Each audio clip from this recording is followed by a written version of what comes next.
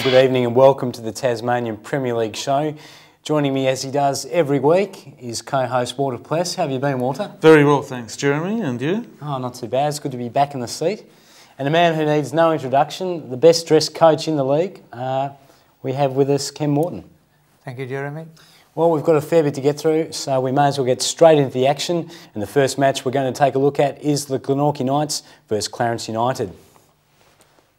There's plenty of action in the first half, Walter. Yes, Jeremy. Clarence won 2-1 and all 3 goals came in the first 6 minutes, and that was the ball game.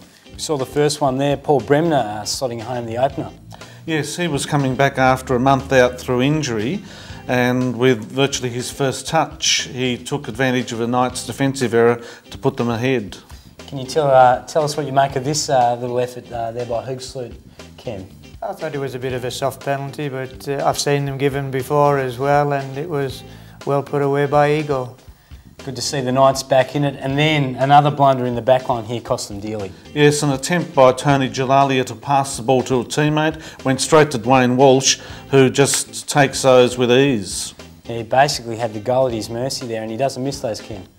No, he's a good finisher, and he's quite powerful one-on-one with the goalkeeper, and as you said, he put it away well. Well, things got a little heated here in the second half. Yeah, there were a few tackles. They had the trainers out at various times treating injured players, but it is a man's game, Jeremy. I think the Knights missed Janko Begovic, actually. Yeah, he does offer a fair bit of support, and I guess just his strength in the backline there. It seems Glenorchy did miss him last week. Yeah, they missed his leadership, and they could have done with his set-piece routines as well. I think that was evident in the game, Walter. They had some chances from wide areas to throw good balls into the box and test the Clarence keeper, but they never did that. They lacked that service. They did try to use their set-piece involving Jade Clay's long throw-ins, but Clarence were aware of that, I think, Ken, and Hoogsloot was well marked at those situations. Seems as Jali had tried to let off a little bit of steam there as well, I think. Well, without Begovic sort of just in front of him, I think Tony had to sort of lead the line at the back there. A tackle there which went Tony's way. There were a few late chances for the Knights though, Walter. Yeah, they actually had the ball in the net at one stage, but it was given offside. And a lucky escape back there on the back line for Clarence, just popping it out in time. Hoogsloot sneaking around the back post. Yes, Hoogsloot is always dangerous, of course, because of his height and size, and you've got to watch him continually. That's one of the tackles there that you mentioned earlier, Jeremy. The player was able to continue. I think Andrew Brown has to be given credit for the organisation in this game to keep Clarence at it. Certainly, Ken. He does his homework before games like this, and he's an ex-Knights player, and he knows the team well. Mate, extremely disappointed tonight, absolutely shattered. All credit to Clarence, mate. They took their chances, and our boys is very disappointing. So back to the track this week, and we'll start again and look forward to next Saturday night. We just didn't play consistent football. It was scrappy. It was just last touch was absolutely disgraceful tonight, and yeah, I'm just lost words. It's been a very difficult month for us. We've suffered horrific injuries this season, but the young men really dug deep. The game plan suited playing the Knights tonight. In Knights' deference, they're a fantastic football team. They play great football, and they are the form side at the moment. I just thought they lacked, it was pretty obvious they lacked leadership of Janko Begovic, and they fell apart in the end. Well, Ken, I guess that win would have eased a little bit of pressure off Brownie there. I'm sure he was feeling a little bit of a monkey on his back. Yeah, it was a good win for them. I think Walter's right. It's a big result for this weekend's round of matches, and for Clarence it's 3 valuable points and pushes them up to the top 6 positions, and yeah, full credit to them. Well, the next game we're going to take a look at is your mob up against Taroona, and no surprises there, 4-0 winners. We played well. I was very happy with the performance. We were comfortable on the ball. I have to give credit to Taroona. They were a lot better side than what I thought they would be.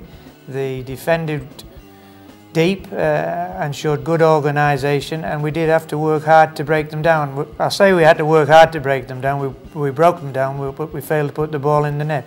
But once we got the first goal and the second goal, and then we started to play with comfort. Ken, you must be delighted with Jonathan Lowe's form. Never been noted as a goal scorer. Now he's scoring 2 and 3 in every game.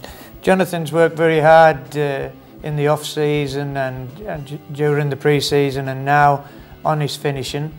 As you're well aware, we've moved him off the fence now. He's not on the flanks anymore. We've moved him as a supporting striker, and he's relished in this role just behind the front player and between midfield. And he's got good vision to make passes as well, and he gets into the box for us. He's been working pretty hard in the gym as well, Ken. I see him there a fair bit. And you reckon Ben Cousins is cut? Well, if you saw this man with his shirt off, I tell you what, you'd have to carry a stick around with him. But he's playing well at the moment. Yeah, no, we're happy with John's performance. We're happy with the team at the moment. We've got a settled side, and you know, at this stage of the season, you're looking for consistency in results and in performance. And the last 2 games have been very beneficial for us.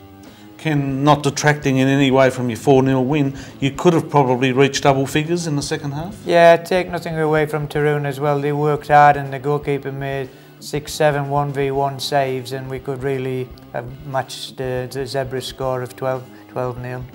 Ludford there showing he's deadly from the penalty spot? Yeah, he's the only one that puts his hand up, so I'm happy about that. Ken, I guess you're going to lose a few players in the coming weeks. Have you started looking to see who's going to replace them in those sort of key position areas? Yeah, we expect to lose 2 or 3 players later in the year. For how long, we're not too sure. And we're looking all the time, but it's not easy to replace. But we have, people forget we have Toby Woolley, who's from the TIS, and he shows, you know, great skills, and if we can add a bit of determination and enthusiasm to his play, he can become a big player for us.